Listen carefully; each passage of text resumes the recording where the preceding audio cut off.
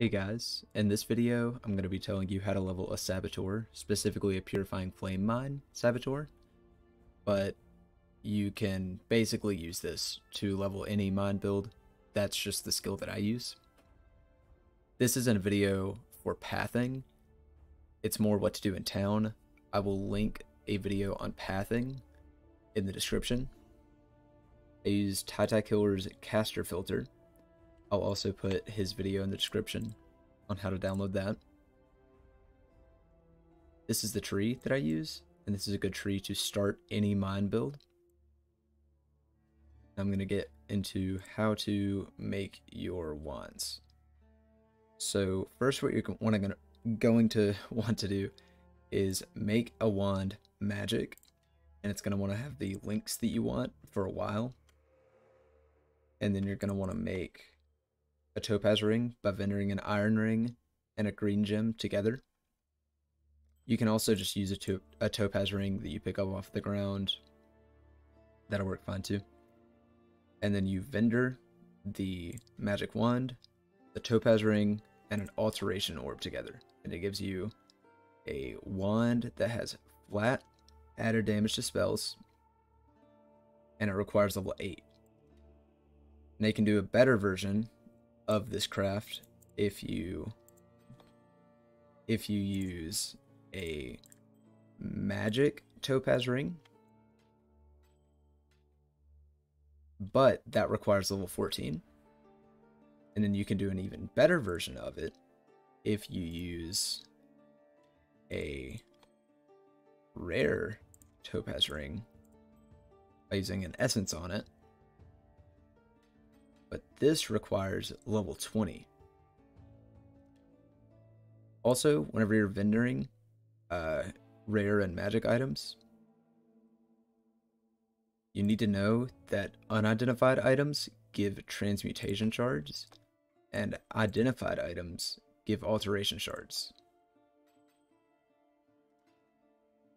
Also, you can look for links and vendors by typing B-B-B. This will show you items that have 3 blue links. Now I don't have any, but if you want to look for items that have 2 blue links, you can also do that. Or if you want to find items that have a blue and a green link. And that's really good for this build because its ideal setup is blue, blue, green. Obviously this is on a bow, but if it was on a piece of armor, then it'd be perfect. You can also look for runner's boots, which are boots that give move speed, by typing in runner, and it'll highlight those boots. I don't have any right now, but if I did, they would show up. Now let's get into the run. I'm going to be skipping around a little bit because I want to show what to do in town and not exactly everything that I do whenever I'm not in town. So I kill Hillock around 110. So whenever I kill him, I pick up everything that he has. And then I go sell most of those items, basically all of them, to Nessa. I had a unique drop here. I just vendored it. It didn't look great, and even if it would have been great, it wouldn't have been a good example of how to do it. Okay, so here, what I do, I'm putting this dagger into my offhand. Now this is useful because I want to level some gems in my offhand. So if you hit X, it brings you over. Or okay, see here I buy a wand because I didn't have a wand drop from Hillock. If you have a wand drop from Hillock, then you don't have to buy one. And here I am vendoring my items. So there, I actually bought Purifying Flame from Nessa. If you aren't doing Purifying Flame, you don't have to worry about that. But then I come get Stormblast mine from Tarkleigh. You'll probably do that no matter what build you're on. And then I look for my links and my runner's boots. Okay, so here's what I was talking about. I switch this wand to my offhand. and then I put my main skill in the wand, and then I level Purifying Flame in this dagger in my offhand, because I'm not going to be using Purifying Flame for a while. I'm going to be waiting until like almost the end of Act 1 to actually use Purifying Flame mines. But yeah, I just wanted to show you that. So now I will skip to the Hailrake kill.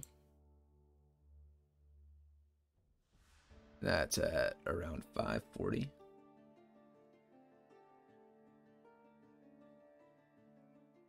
So I do the same thing. I pick up all of his items, just a vendor for you know, the transmutation shards and the alteration shards.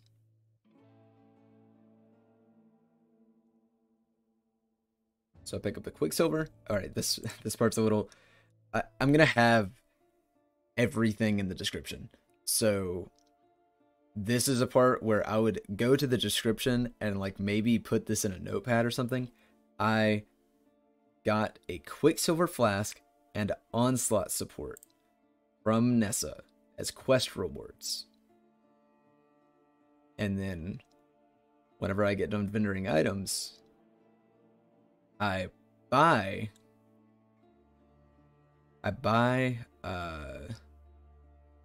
Swift Assembly.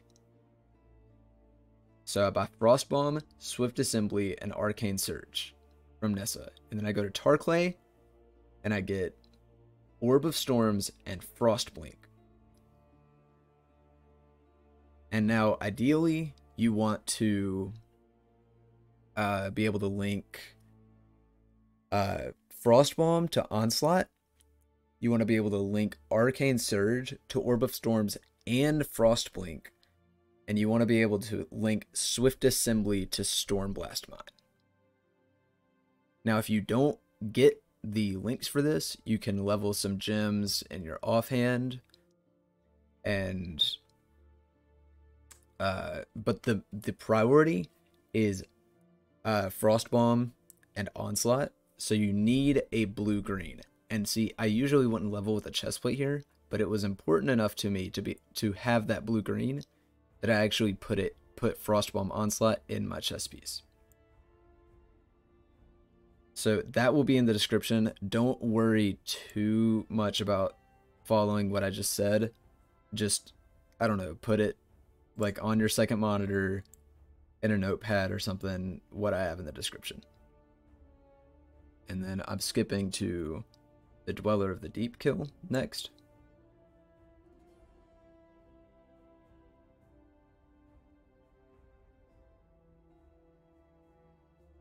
So here, whenever I go back to town, I'm going to sell all the items that I got from the Dweller.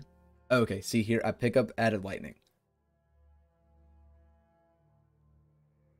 And then from Tarkleigh, I get the Book of Skill, and then I sell all of my items. And here I'm identifying some items because I have a transmute and I don't have any alteration shards. And I want an alteration for that wand craft that I was talking about.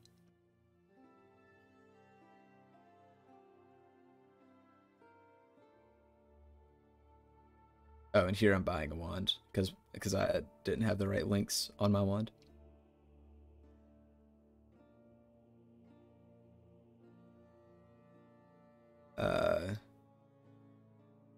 Oh, and I'm linking Added Lightning Damage to Frostbomb. So now the ideal links are Frostbomb, Added Lightning Damage, and Onslaught.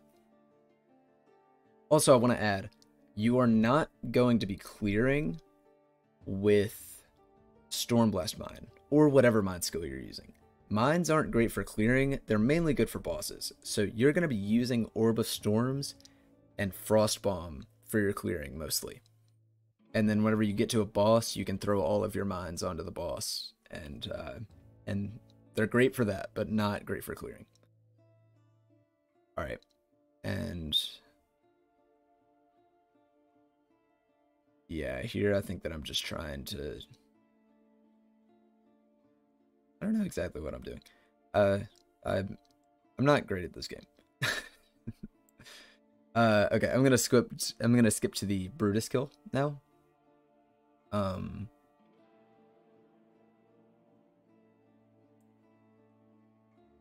Picking up all of his items that he dropped, or at least everything that I can fit in my inventory.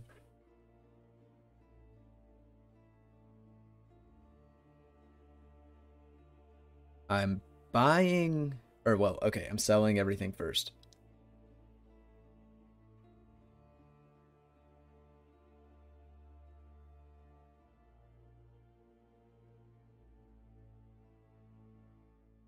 So there, I sold enough things to get one transmute, and then I identified everything else to get alteration shards.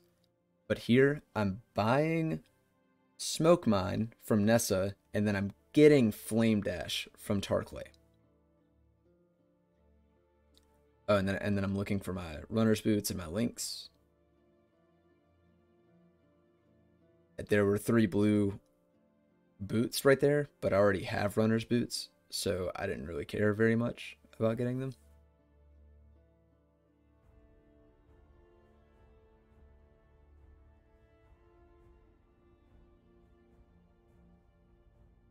And I think I'm done in town. Yep.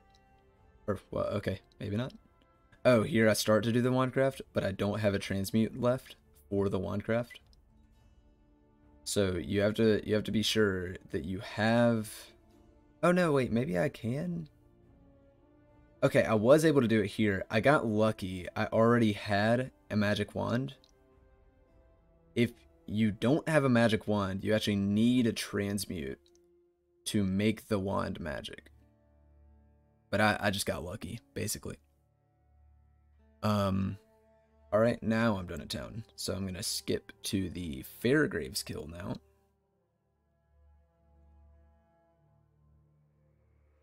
And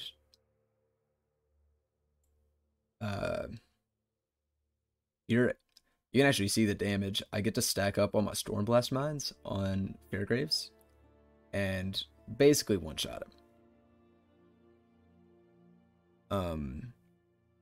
Now, I don't do a lot in town this time. I basically get a green gem. None of these gems are good, so you get a green gem for the lightning resistance wand. And then you get the Book of Skill from Bestel, and you're done in town. And that's basically it. Oh, I look for runner's boots, and I look for... I actually had some, but I already have runner's boots, so I realized I didn't need them. So I'm basically done here. Next, I just kill Merveil. And I'm actually going to show you this entire phase, because I want you to see the damage. At this point, I have switched to Purifying Flame Mines. I couldn't do that before because I didn't have enough transmutation orbs to buy the see, the damage is pretty good.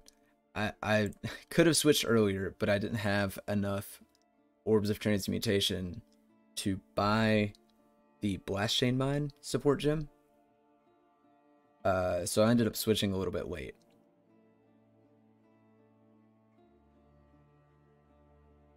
But yeah, that's basically it. You just go to Act 2 at this point. You don't really get any rewards in Act 1 for killing Merveil. So yeah, I'm just going straight to Act 2. So that's it. I hope that this video is useful. And I will, whoops, see you in the next one.